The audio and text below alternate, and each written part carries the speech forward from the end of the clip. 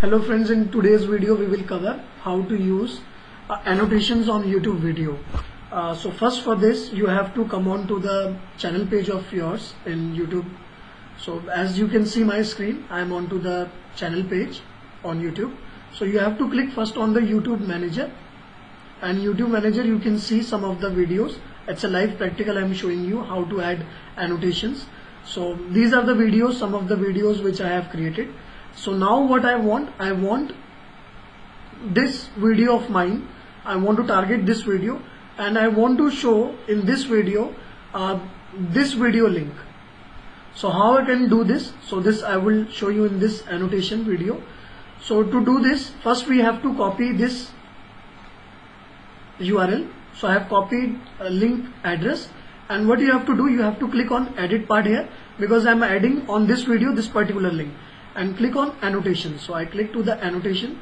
Now you can see the video of mine which I clicked, and it will start here. So it start here.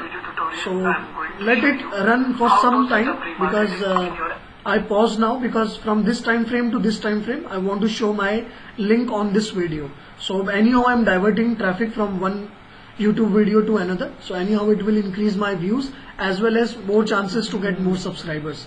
Right, so now what I am doing, I am clicking on plus annotation, click to the speech bubble, I click to the speech bubble, and this is the speech bubble you can see on my video as well. So whatever things I will write, my content according to the video which I have created, it will show you in this video.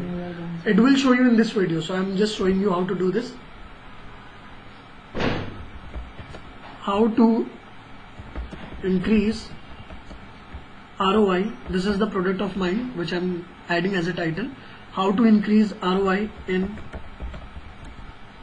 AdWords. So it's done in AdWords account. So now I have done with my speech bubble title. So this is, you can see around this video. I can accordingly increase this as per my title. So I have done this. So this I want this to be shown here. Now what I want, you have to start with the time from when you want this link, this speech bubble to be appear on your video. So it's 6 seconds. So 6 seconds is by default the time when I pause this, and end video is 2 seconds. So what I'll do, 11 minutes and 2 seconds. So it's done here. Click to the link, this checkbox, paste your URL of your video or which you want to add here. It's done. So now what you have to do, click to the open in new tab and do apply changes. It's not showing yet because it will take some time. So it's now visible to me, apply changes, and it's done. So now you can see like my changes are saved.